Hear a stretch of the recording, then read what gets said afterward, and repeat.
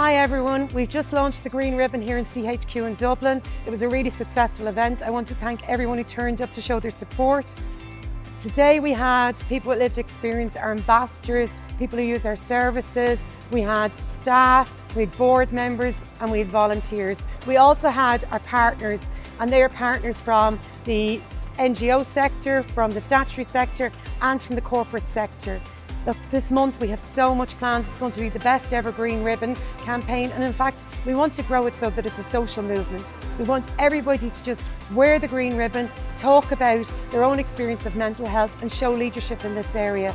We can make a difference. We know that, the evidence is there, and the evidence that we know exists tells us that by talking about our mental health, removing the stigma, especially self-stigma, that people will recover quicker and we will reduce the suicide rate. So join us and make this year the best ever Green Ribbon campaign. Thank you.